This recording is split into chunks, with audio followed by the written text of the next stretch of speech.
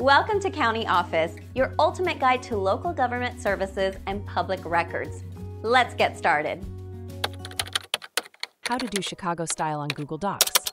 To format a document in Chicago style using Google Docs, you need to pay attention to several key elements, including margins, font, and citation style. Margins and font. Ensure your document has 1-inch margins on all sides, top, bottom, left, and right. Use Times or Times New Roman font, set to 12-point size. The text should be double-spaced throughout the document. Page numbers. In Chicago style, page numbers start on the second page, after the title page.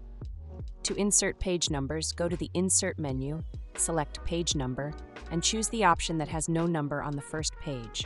This will start numbering the first page of text with the number 1. Footnotes. Chicago style uses footnotes for citations. To insert a footnote, click Insert, Footnote. This will automatically take you to the bottom of the page where you can enter your citation. The first footnote for a source should be a full citation, while subsequent citations for the same source can be shortened. Footnote formatting. Footnotes should be in Times New Roman, 10-point font, and single-spaced with a space after each paragraph. You can adjust the font and line spacing by highlighting the footnote text and using the Format menu. Indent the footnote by dragging the left indent on the ruler to the half-inch mark. Bibliography. For sources that require a bibliography entry, ensure each entry is formatted correctly. You can use tools like Noodle Tools to generate formatted footnotes and bibliography entries. In Google Docs, you can also use the built-in Citations tool to add and manage your sources and bibliography. Common errors.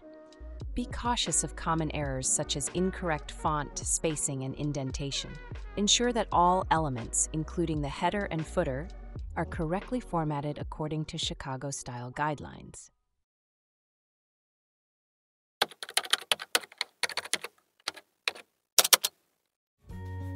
To learn more, check out these links, which you can click in the description below. And feel free to comment your questions. We're here to help. Thanks for tuning in to our video. Please like and subscribe and leave a comment below. See you in the next video.